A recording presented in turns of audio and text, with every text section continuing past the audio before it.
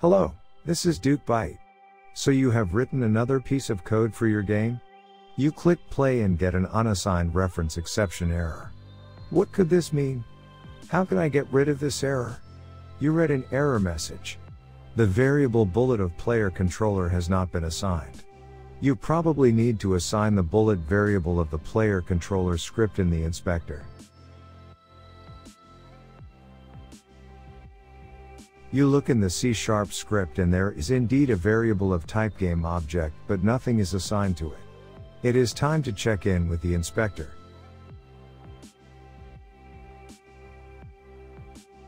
You look for the component with the script you were checking. There is a bullet field, but it is empty. You look for a game object that you want to be a bullet and add to the bullet field.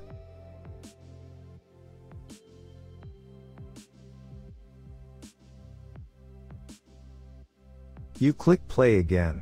This time the game starts and you are another step closer to completing your project. I hope that the video was helpful.